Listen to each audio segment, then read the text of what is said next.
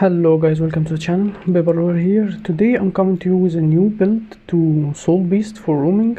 Can even be used in zerging, stuff like this. Great for 1v1s, struggle a bit if it's in cooldown, like harder to recover, and struggles a bit with outnumbers. Either you burst people or you get out if you can. That's how the general idea of this build will be. So in this build, we're gonna go exactly as our previous Soulbeast, Condition Beast. The traits are the same. We go Skirmishing, Wilderness Survivor, Soulbeast, with Vigor on Dodge, Hidden Bars for bleed damage, and Lightning on your feet since we're using Shortbow.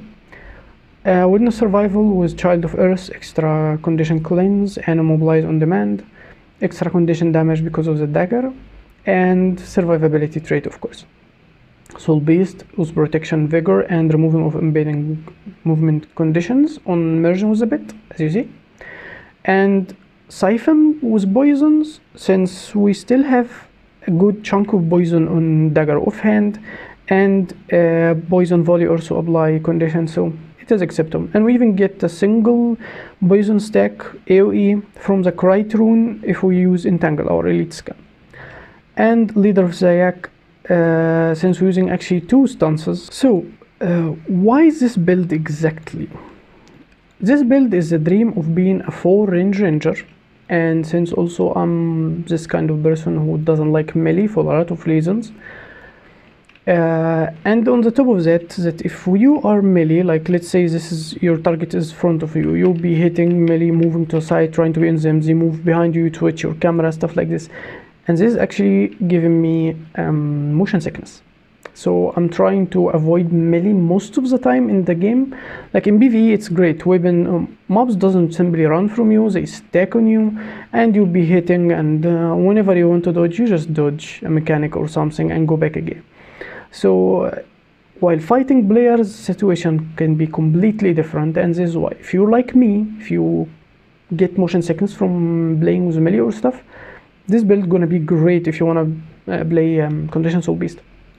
The idea started with one of you guys giving me change on my previous beast. He used dagger torch like me, but if I remember correctly, X dagger on the other setup. So not short bow here, actually dagger torch. But this build I didn't like much because it has no CC, since he's using an owl, not using even this one, the wolf, which has knockdown on melee range. So the lack of CC and the existence of melee, and the biggest problem, no auto attack condition except dagger, which doesn't even have it like greatly on the chain. Like as you see, first attack no, second attack yes, third attack almost irrelevant, like condition, but not that much, and the last attack is the biggest one. So you don't really count on auto attacks in melee, especially if you have no CC, like what you count on catching them with Entangle. I didn't really enjoy the build this much. I mean, it works, especially if you're on 1v1 and you can calculate your attacks. You may even think you don't need CC because every attack will matter, so they kiting, they do whatever, they still taken with damage. So, but CC can be defensive, can be for catching people, especially in outnumber. Like you hit someone, they either lose a cooldown to only get out, so they didn't take the other damage, or you stopping them from attacking you. And this is a lot of things go to CC. This is not the video for them, but having no CC at all was a problem, and the worst problem was auto attack condition damage is only on dagger, not from range. So this is the one I came up with. As you see, for our weapons we use axe dagger and short bow. Most of the time we're gonna stay on owl, but if you're fighting a lot of power you could move to the wolf. And this is our skills. If you fight a lot of power, you could completely leave stances, or if you think you can handle yourself really well against condition players, like you avoid their damage, you can go with Troll Engwind and you can go with Quickening Zephyr. It's up to you. We don't need extra damage from things like Vulture stance or stuff like this. We don't count that much on poison, and honestly, it's not worth it to have extra damage instead of extra stun break. Always 2 stun breaks, if you remember what I'm talking about when I said that in previous videos. So how do I play this build in general? I would try to beta dodge, like I use always sharpened stone almost off cooldown, since it gives me 30 seconds and it's only cooldown 24, so I completely can hit someone with 10 stacks of bleed and almost have it immediately after. So I use it almost off cooldown. When I engage, I use like beta dodge or something from auto attack. I mean, if he didn't dodge it, he takes sharpened stone, so great, fine by me. If he did, the next one will probably not be a dodge, so you can hit with skill 5 Talon, which an ammunition, so it's already refilling. If you can beat another one, goes Frostbite, goes it again, goes skill 2. If they melee on you, you can dodge your skill with this, you can dodge after that, you can dodge extra if you have to use a lot of dodges. For example, I'm not talking how the fight's going. So we have 2 dodges with lightning reflexes, giving us vigor.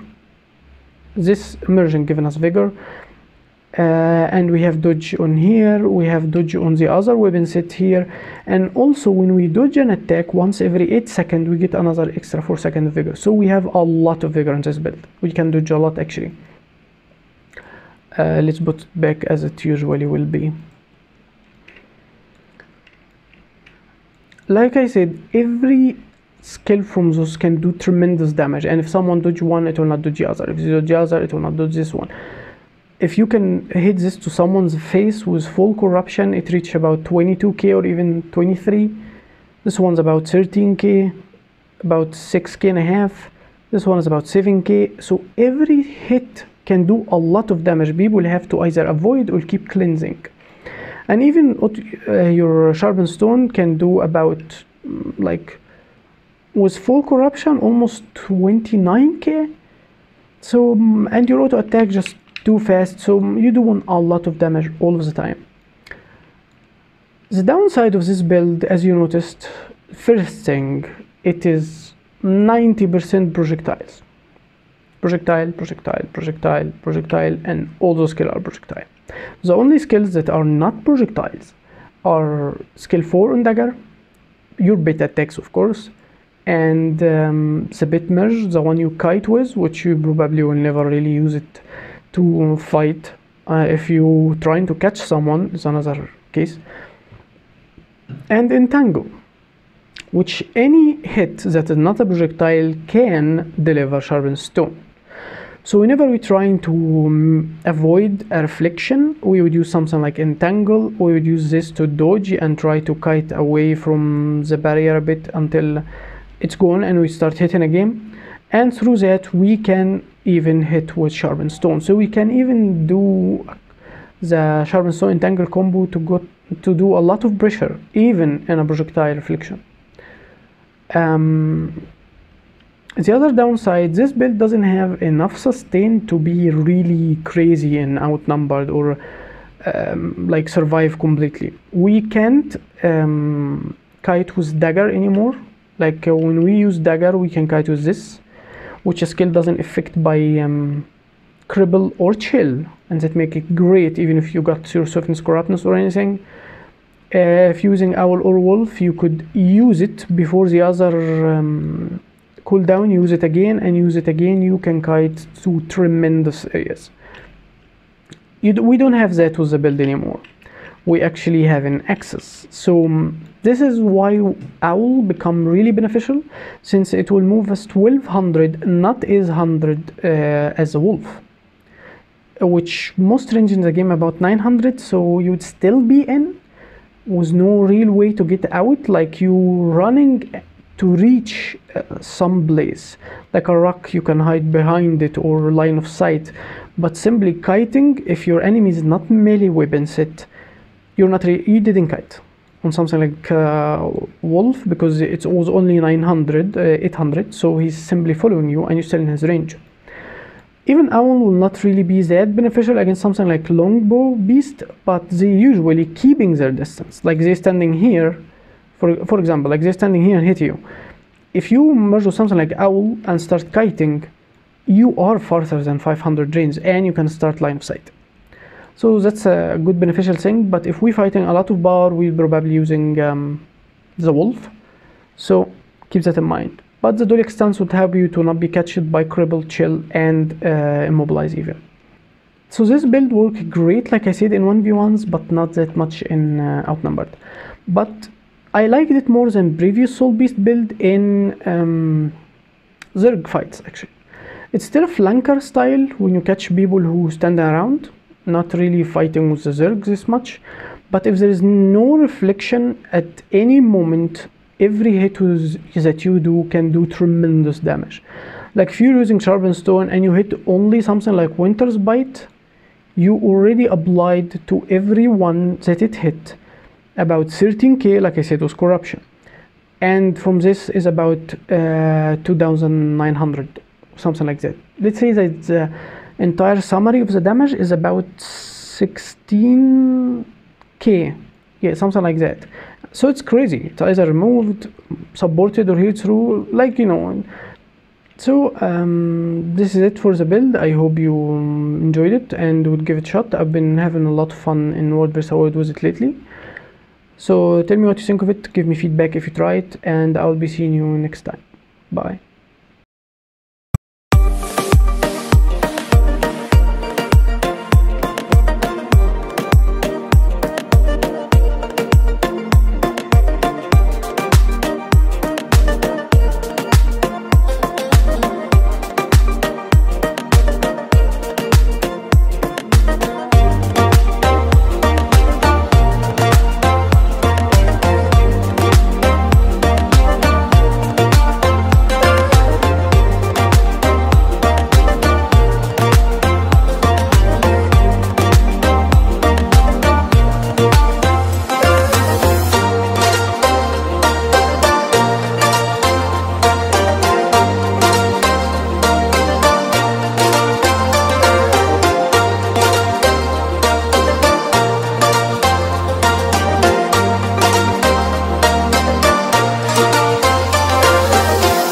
Comme si je n'existais pas.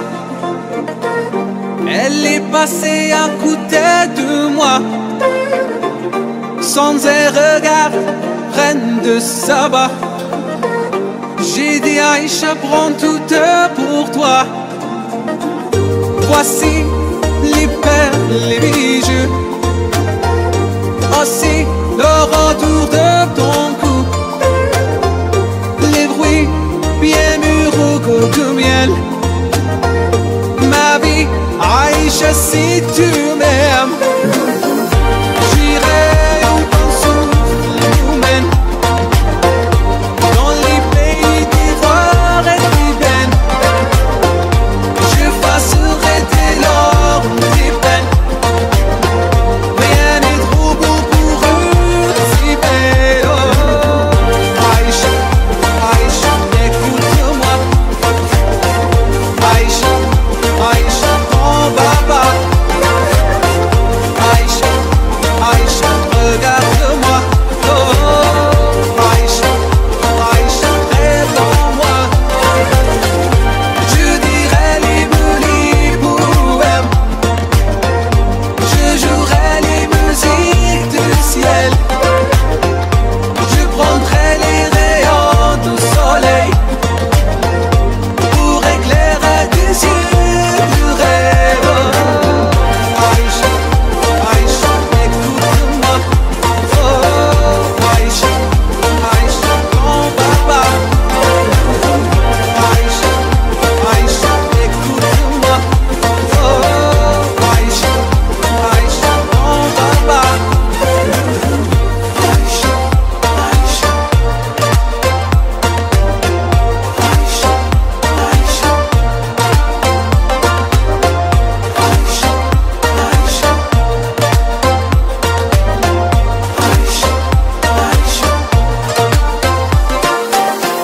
نبغيك عايشة ونموتالك. هادي سيد حياتي وحبي. انتي عمري وانتي حياتي. تمنيت نعيش معك غير انتي. أوه، عايشة، عايشة، écoute-moi. عايشة، عايشة، أنا نبغيك.